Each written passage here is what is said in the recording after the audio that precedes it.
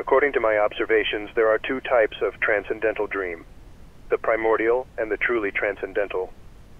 Although I yield that there is academic debate about this distinction, whether the primordial is truly transcendental and not merely descendant from the ancestral line, nevertheless, for the sake of simplicity, I shall be including it into this classification. The truly transcendental is the rarest of kind, for it truly stems from the soul, or the source, or perhaps God, as some religious types would orient.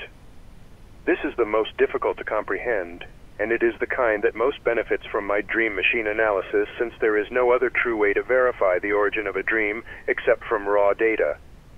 This is poignant to point out because the dream's origin is an important factor in determining its meaning, as there is so much everyday noise in people's lives that they constantly infect the dream stream.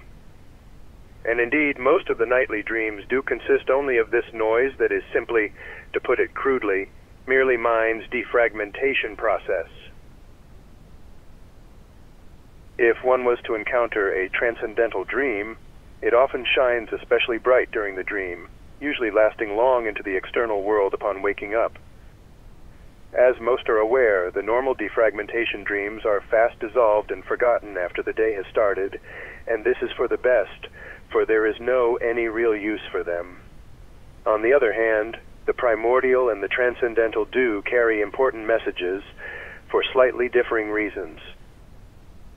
It is highly individualistic what this reason is in the end, but it usually has something to do with the person's life trajectory, or through line as the academics call it. Such a distasteful, snobby term in my opinion, but then again, I am the black sheep of the scientific community, so it is no surprise that I would despise their terminology. But, I digress. The exact reason for the appearance of a transcendental dream depends on the individual, but it most often is meant to guide the person back to the right path after he or she has been veered off of it, either by internal or external reasons.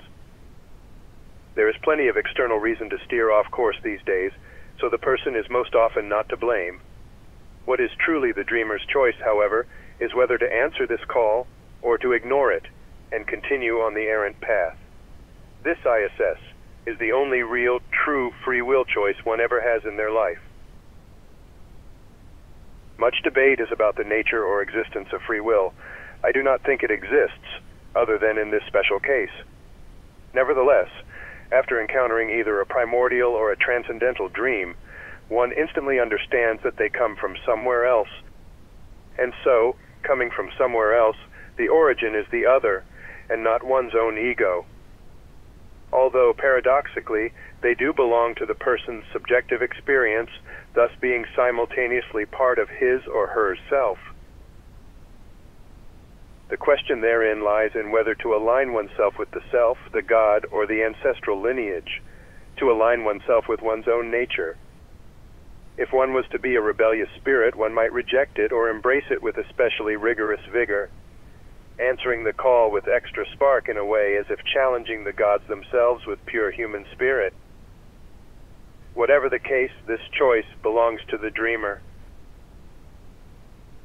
The only real choice anyone has in their life.